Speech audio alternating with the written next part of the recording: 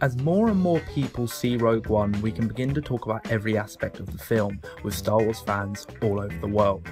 One of the most polarising characters is someone who first appeared in the series almost 40 years ago.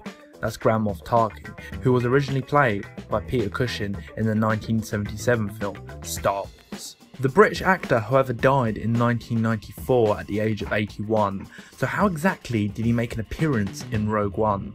Well, Cushing reprised his role posthumously, digitally recreated using CGI. To bring Grand Moff Tarkin back cinematically, the director Gareth Edwards worked closely with visual effects supervisor John Knoll, who advocated the CGI performance.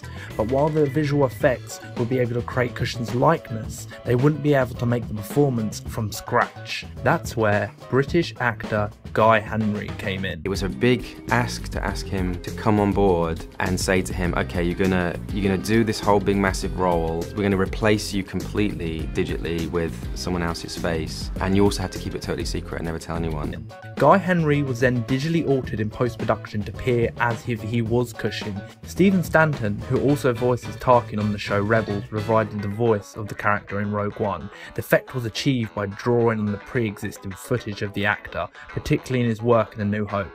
Hardcore Star Wars fans will know that when director George Lucas filmed the original Star Wars, he had Cushing and other galactic Imperial officers wearing ill-fitting leather boots. Cushing complained so bitterly that Lucas let him wear slippers, forcing the cameraman to shoot from the knees or having him stand behind the Death Star conference table. Subsequently, it made it more difficult for the team working on the digital performance to create the legs and the feet of a CGI Cushing.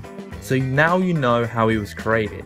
Now, for those of you who noticed and disliked the digital performance, you may have spent more time searching for flaws in the computer-generated character, in turn overshadowing anything that actually takes place in the scene.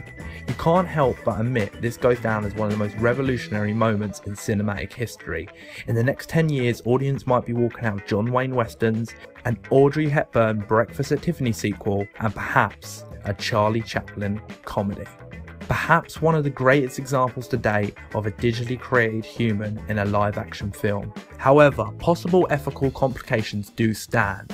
Do you think that studios should be able to bring humans back post-death digitally for performances? Do you think this is morally wrong? What do you think about CGI Tarkin? Let me know in the comment section below, and don't forget to like the video and subscribe to Flamingo Island.